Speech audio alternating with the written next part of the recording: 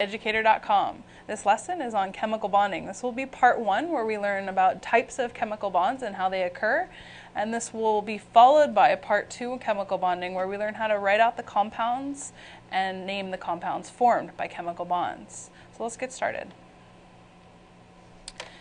Atoms will gain, lose, or share electrons to fill their outer energy levels and become stable.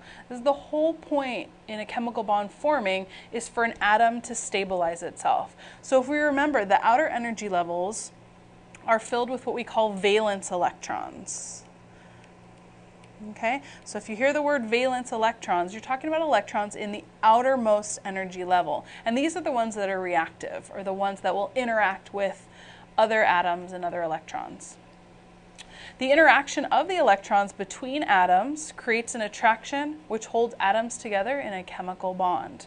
So we have atoms. So I'll draw the nucleus of an atom, just a general nucleus, and the electron cloud around it. Okay, and then I'll draw one over here with the electron cloud here. So if you have electrons in that electron cloud that interact with other atoms. So if this electron here tries to pair with this electron there, what will happen is it will bring those two atoms closer together. And that what's bringing them together is that force of the electrons, and that's what creates the chemical bond to hold the atoms together. Now those electrons could be shared, which is kind of what I drew here. This one will pair up with this one and they're shared. And the other ways are to lose the electron or to gain an electron, and then they create ions, which we did talk about before. We'll get into a little bit more here. When two or more atoms are held together by a chemical bond, what's formed is a compound of two or more atoms held together by a chemical bond. The chemical formula of a compound is the way to describe what's in the chemical compound. It tells what elements and how many of each element are in that compound. So I've written a couple of chemical formulas here, starting with this one, H2O. You might have heard of this before because it's water, very common in your everyday life. H2O, this is the chemical formula for water. The H refers to hydrogen. If we go back to our periodic table, the hydrogen is up here at the top, okay? The first one up there. Hydrogen is H. That's what you have to remember. We were also looking at O, and O is over here in group 16.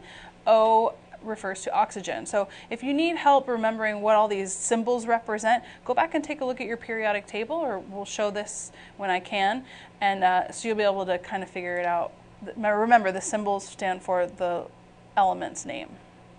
Okay? So H hydrogen, O oxygen.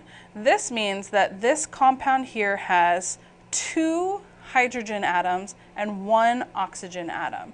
H2O has 2, and the oxygen is here, and then it's attached to 2 hydrogens, just like that. So this is what the molecule, the compound, would look like with the 2 hydrogens and the 1 oxygen, and this is how we write it, H2O.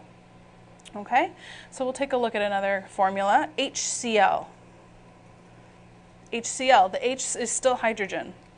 The Cl, remember that L is lowercase, meaning it's part of whatever that C is. So Cl, if you look at your periodic table, is for chlorine. So this is a hydrogen atom attached to a chlorine atom. And when I draw it out like this, with the H and then a line between and the Cl, it kind of refers to what I was doing up here between those 2 atoms. I'm holding the atoms together in a chemical bond. So when I draw the line between the H and the Cl, I mean that there's a chemical bond between those 2 atoms.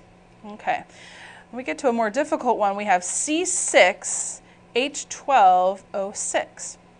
So we take a look, okay, there's C, that's for carbon. So there are 6 carbons in that formula. There's H, and there's a 12 right next to the H. There's 12 hydrogens in that formula. And then the O has a 6 next to it, O for oxygen, and there's 6 of them, meaning there's 6 atoms of oxygen. So the subscript written just below and to the right of the symbol tells you how many atoms of that element there are in your formula. So in this one, the C has the 6 as a subscript, the H has a 12 as a subscript, and the O has another 6 as a subscript. So we write it out, it has 6 carbons, 12 hydrogens, and 6 oxygens. The last one is a little bit more complicated because it has these parentheses around it. It has Ca, and then in parentheses, NO3, and then out of the parentheses is a 2.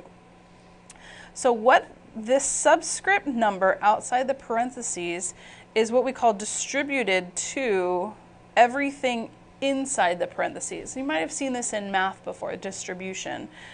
You multiply that 2 by whatever's in there. So the N has a subscript of 1, which, if you remember, we don't have to write. So if there's no subscript, we know that there's a 1 there. So that 2, you multiply by whatever's in there, so there's 2 nitrogens. You can write that out. Now distribute that 2 to whatever oxygens are in there, and you'll see it's 2 times 3, so there's 6 oxygens. And then the Ca, the calcium, it's outside of the parentheses, so the 2 doesn't go to that one. So there's only actually 1 calcium atom. Okay, and what that would look like a calcium atom here, and attached to that calcium atom would be 2 of those NO3 groups. So whatever's in the parentheses is a chemical group, and it sticks together for this formula. So NO3 there, and an NO3 there. And that's how they would attach to that central calcium. So if you take a look, that's why we put that there's 2 of them, because we have 3 oxygens here, and then we have 3 oxygens right here. And that's what gives us our 6 oxygens in that total formula. There's 1 nitrogen here, and there's 1 nitrogen here, which gives us our 2 nitrogens for that formula. And then, of course, our central calcium there. Okay? So we'll be dealing with these formulas a lot. Remember, the subscript goes to the symbol that comes right before it, and the parentheses keep that group together, and whatever's outside the parentheses goes for everything in the parentheses. All right, so what we need to remember today are dot diagrams, which show us the electrons that an atom has available for bonding. And those are going to be all of its valence electrons. The valence electrons are the ones that are available for bonding. Specifically, the valence electrons that are not paired. So if you remember the dot diagram of hydrogen, okay, there's 1 electron for hydrogen. So there's 1 dot. It has 1 unpaired electron, therefore hydrogen can make 1 bond. 1 unpaired electron. 1 unpaired electron equals 1 bond that hydrogen can make. Okay, something a little bit more difficult, or a little bit able to bond more, would have more unpaired electrons. Something like carbon. Carbon's dot diagram looks like this, with 4 unpaired electrons. 4 unpaired electrons means that carbon can make 4 bonds. Okay, we can tell what electrons are available for bonding by making the dot diagram. And the dot diagram is a diagram of what the outermost energy level of electrons looks like. Okay? And then the other thing we need to review is ion formation. Ion formation is when an atom gains or loses an electron. So hydrogen, with its 1 electron, might actually lose it to become more stable. If hydrogen loses that electron, hydrogen's left with whatever's in the nucleus. For hydrogen, that means there's 1 proton in the nucleus. If there's 1 proton and no electrons, that leaves hydrogen with a +1 charge. And that makes it an ion. So if an atom loses an electron, it's left with a positive charge. If an atom gains an electron,